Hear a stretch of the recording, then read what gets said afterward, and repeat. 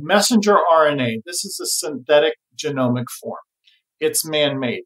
And when you're introducing that into our biome, into our human body does not recognize that synthetic material. It's a man-made molecule. I predict, and many mystics have shared this with me, that the future is really foreboding with this synthetic messenger RNA in our body. It will change our DNA.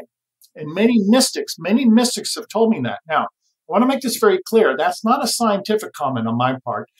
Many mystics that I work with have been told by God that this is going to wreak havoc on our DNA. So that is the future being foretold by way of mysticism. Now, only time will tell just how deleterious this synthetic messenger RNA is. But it just stands to reason.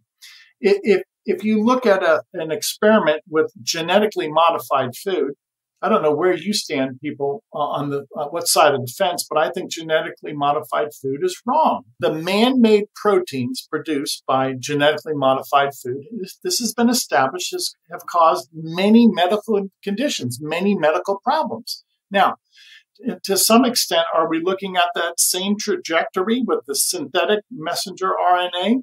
Many people project so. I do. At least after listening to the mystics and respecting what the prophecies are, many people who have taken these vaccines, if they are contaminated, then we will see some type of chronic medical condition evolve. Exactly what? I don't know. Nobody knows.